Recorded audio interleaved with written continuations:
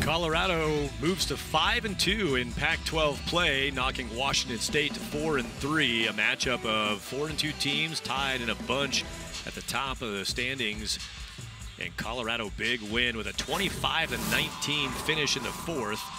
They knock out the Cougars and then will host the Huskies on Sunday. Maya Tabron, big night for Colorado. The Buffaloes attack led by Tabron, 18 kills on 37 attacks, 324 hitting for Maya. The team hits 289 in the win over Washington State. 6 digs for Tabron and the 18 kills, one off of her season high. That was in a 5-setter and a 4-setter tonight. She gets 18. The fourth set, 25-9, the final count. Lexi Hadrich involved in the damage for the Buffaloes. Hadrich ended up with 11 kills, second most on the team. Katie Luge served a long run for the Buffaloes, and more Tabron.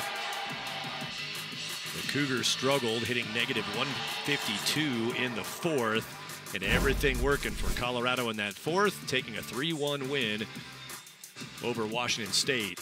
Number 17, Washington, in Boulder on Sunday, and then on the road to the Oregon schools, back home for the Southern California schools.